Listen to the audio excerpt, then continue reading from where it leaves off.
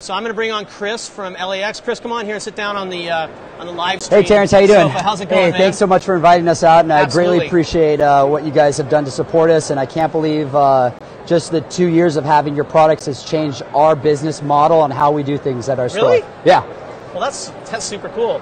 I can't thank you enough for putting together an aquarium at MACNA that just blew everybody away. I mean, I get goosebumps even thinking about it. It was amazing.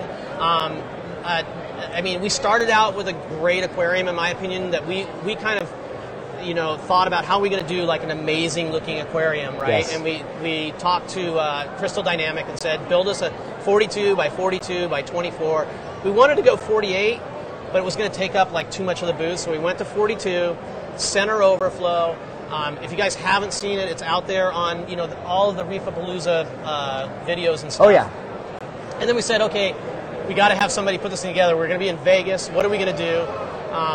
We have stores in Vegas, but none of them were really set up to make a wow out of it. So I went and talked to Chris, and Chris said, gonna do it. Yes. So let's get into some of the details of that aquarium just a little bit. Okay. We did it here as well. Yes. And we're going to talk about the one we did here because it was pretty crazy what happened yesterday. Yeah. So what rock are we using in there? So right now we're using a manufactured rock from Real Reef Manufacturing. Awesome. One of our biggest supporters within live rock, saving one piece of the reef at a time. They make 3 amazing products, from a base rock to a shelf rock to a branching rock. It's really cool stuff. I use it in my personal aquarium. You know, Gareth over there is, you know, does some amazing stuff with that rock. They've got some new, I guess, new branch stuff. Hopefully, I'm going to get him on the sofa tomorrow to talk about his rock. So, like, when you put it together, is there any secrets that you can give people of what you did? Because the aquascaping was amazing. Yeah, absolutely. So, are we talking about MACNA, or are we talking about? Well, let's start with MACNA. Okay, so in regards to the way we set things up, you know, I'm pretty creative at how I do things. So obviously when you set up a tank, it goes sand, rock, water. That's just a typical way you do things. That's exactly how we did it at the show. We laid everything out. We put the sand in. From there, I put my music in my headphones. He's all about the music. I zoned everybody else out. I kind of went into it. I had my chisel, my hammer. And obviously the tank is a gorgeous tank, but some of the rock is a little big, so I chipped away at a little here, chipped away a little here, spent about a good 45 minutes getting it all put together, and then I took a little bit of Corfix glue, not too much, just to dab a little here to make sure that we weren't going to have any type of structures fall, because I believe we brought about $30,000 worth of coral to that show. We're going to get into that in a second, and that, you know, the aquascaping was challenging because it is 360 degrees. Yeah. So you just every angle has to look good. Yes, that is correct. So as I build the tank, I start off with platforms. You know, I kind of figure out, if I was a fish, what would I want to do? Because I mean, it's like your home. You build your home, you want to walk around your home, you build your kids' playroom, you want them to have fun with it. So in an aquarium, you want to have caves, you want to have areas where they could hide and they could play. You want areas where you could put your corals on a nice shelf or having them branch out. That's a good segue. So the corals, you know, it's very challenging at a trade show to set one of these up and to bring corals in, and it's a huge risk for him and his business, and that's why we appreciate him doing it, because he just brought in some amazing corals for MACNA, and we're not talking about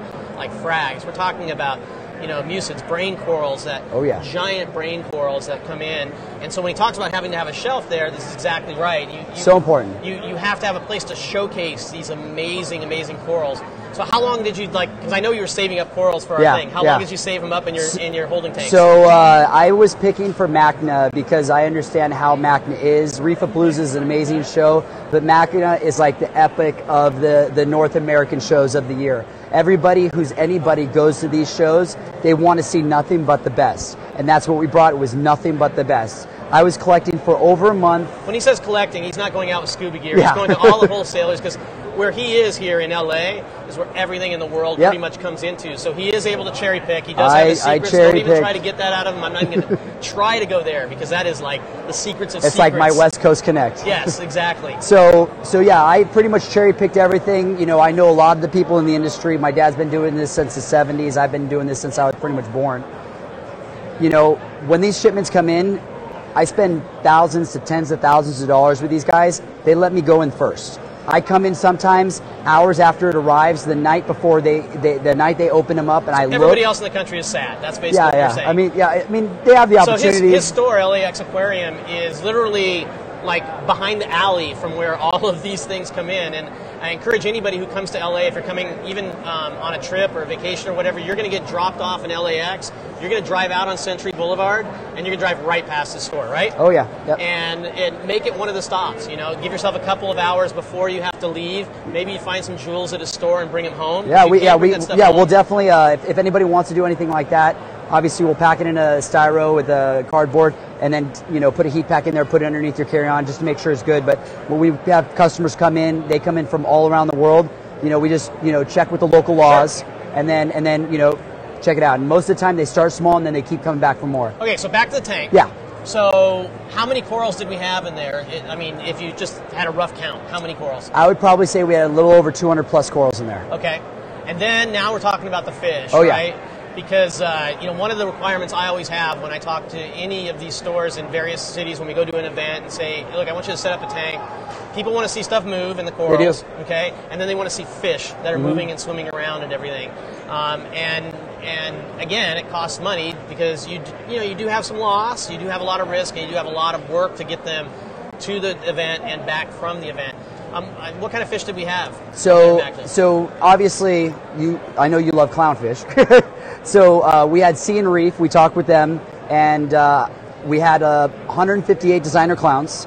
We had a little over. These things cost what usually retail? Anywhere between $25 to $400 a piece. So just right there, you had maybe between $5,000 to $10,000 in clownfish. At least. And then we had another company that actually was making their way to the show too.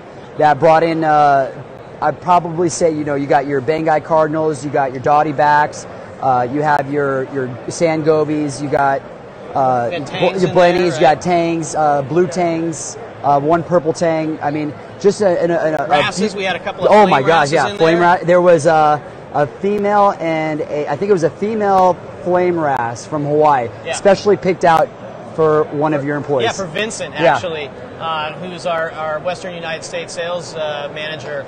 Used to work in support. He's also a fish geek. All of us at the company really are fish geeks.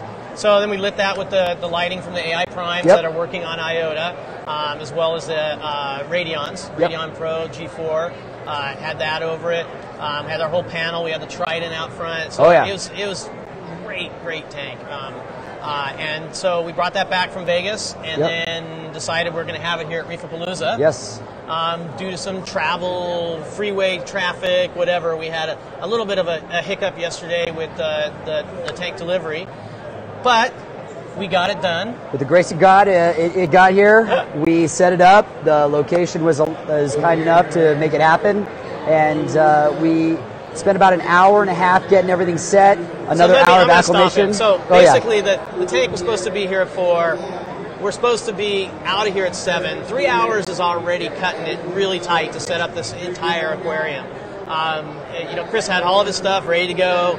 Way before 4. He's the kind of guy who's like, I need to go. But it wasn't here.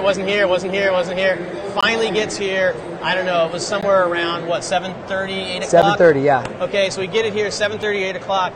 We had to work with the entire people here just to let us set this thing up. That is correct. Yeah, they're gracious enough to be here. And then Chris went to work and set up this aquarium from that time in 2 hours? An hour and a half. We had sand, rock, and water, landscape ready to go, and then we were just waiting for acclimation, temperature, and that's something too. This is not one of these operations where it's fill and dump. Okay, Chris actually does. He's got a whole science to the way he puts these additives in to get the bacteria in the water. The sand is all cleaned ahead of time. Oh right? Yeah. It took about 3.5 hours to clean the sand at full blast with the right. So he's got all these little secrets that he does to get it there, and so we were able to get them safely into the aquarium. That is correct. Water's clear. It's crystal. Fish are swimming all around everywhere. Hopefully, I'll do a live stream from my iPhone before the end of this conference, so I'll let you guys see it firsthand again yourselves, and I'm sure other people are going to look at it. So anyway, it's been a great thing. So talk about the Apex stuff. So you're like West Coast, like our key apex dealer. In Los Angeles, we are, absolutely. I love it. So what's the secret to that? I mean, we probably got other local fish stores out there. Is it staff? Is it stocking the product? How are you so successful, and what do you do for your customers? So one thing about your product is that it gives everybody a peace of mind. It gives people tank protection. It lets them know that if there's an issue, it could become a minimal issue if you take care of it, or it could be a disaster if you don't know about it. Right. So obviously, you know, everybody knows, if they don't know about your product, check it out. Right. You know, that's the main thing. Everybody, I think they get that picture. If they know about the product, you know. But communicating that sometimes to customers, right? I know all of you guys out there who are control freaks, are already got your apexes and whatnot. So many of you write in and tell me, man, why did I wait so long? Man, why did I, you know, why wasn't I listening to this guy or that guy? You know, how do you do it in your store? How do you get that communication across to them so that they can protect their aquarium? Absolutely. So I have trained our staff with the help of your trainees coming in. We have one of our displays with pretty much everything set up. We have a full array of Apex line from your probes all the way up to your Apex systems. We carry probably about 3 or 4 sets of everything. So we're fully stocked. Next thing is getting them to play with it. There's nothing worse for a customer, right? To walk into a store, you get in your car, you drive down, you want to go get a feeder or whatever, and you walk into the store and they don't have it. Yeah, that's difficult. And it's like, if you're a store, and to me, you know, it's like, if you're worried about online business, you know, taking your business, which a lot of stores are, and have it in stock, right? That is true. Well, in this case, you know, if you buy it online or you buy it in the store, it's the same price. Oh, that's it. So I mean, they can come in the store. Right. We can show them exactly how to use it. We could tell them how to do it. But most of the time, when we sell an aquarium, we show them Neptune first. Right. Because we want them to say, hey, if you've never been in this hobby, this would be a great way to go about your business, so you know that when you go on vacation, you know what's going on. You want to feed your fish. You want to make sure there's enough water in there. You want to know that your temperature, your heater. You know how many times I've had customers that say, my heater crashed my tank? Right. A $50 heater? Oh yeah, no. I mean, imagine. It happens all the time. Your system prevents that. Right. You know, as long as it's programmed. Or the air conditioning or whatever else. Or the chiller, just no doubt. It controls everything. So I mean. Well, so it's staff. I mean, having a trained staff. Yeah, having a trained staff. I mean, for you guys that are here in the in the Southern California area, if you do have Apex questions and you do want somebody to give you a demo, and you do want to be able to go down and just pick something up, you know, because you need it on a whim, you want to go see the stuff live or whatever, definitely head out to LAX Aquarium. Absolutely, we have it. Because they've got it all. They got all the livestock. The stuff you see in the tank here is the same stuff they have in their store. Oh yeah. It's definitely the place to go. I really appreciate you, Chris, coming by, talking to us. No, thank you, Terrence. More so appreciate what you've done on the aquariums. Well, we appreciate your support as well. We're gonna keep working together as a team. It's a collab. All right, man. Thank you so Take much. care. Have a good night. Thanks. Appreciate it.